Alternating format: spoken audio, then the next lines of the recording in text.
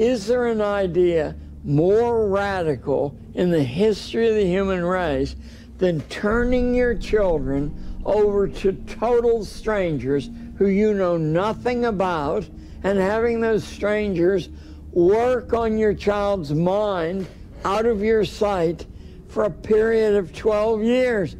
Could there be a more radical idea than that? We're choking to death in 50 states of the Union, and it's no longer tolerable, and it's no longer a matter to be debated. The more you intrude in a kid's life, the more you say this is what you need to know to pass the SATs, the more wrecked the kid becomes, the more irrelevant this thing called education is, because there is no correlation, none at all, between school grades or SAT tests and anything in future life. In fact, in many instances, there are negative correlations. The better you do in this area, the worse you will do.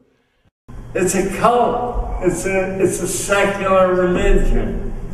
It's a jobs project. The strongest power that the school institution has is your fear. That's where it largely, it's true that they can select one person, and by a gargantuan effort and 6 months spying and a huge outlay of money, they can crush that person's life. It is true. I'll tell you what's not true. They can't do that to 8 people. They don't have the resources. And I think we're at a juncture now in American history when a gauntlet has to be thrown down. I say you take the voucher money and you disregard the orders and instructions that come with it, and you close the door to the inspection teams. Now, is that bravado?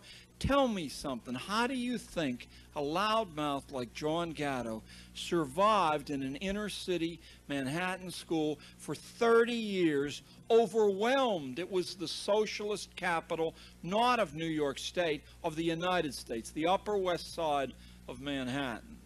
So I was persona non grata from the get-go. It is an Alice in Wonderland house of cards. Don't tell me that you're going to negotiate with these people. Or that your good example will bring them along. When your boot's on their neck, they'll come along. There are no advances in human history that have come about through negotiation. It's simply drawing a line in the sand and saying, if you cross that line, I will kill you.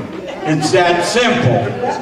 And if the enemy says, but we outnumber you 50 to 1, you can say, the French warriors outnumbered the Romans 50 to 1. And France became a Roman province. Knock me down, I'll get back up again. Kill me, I'll become a martyr.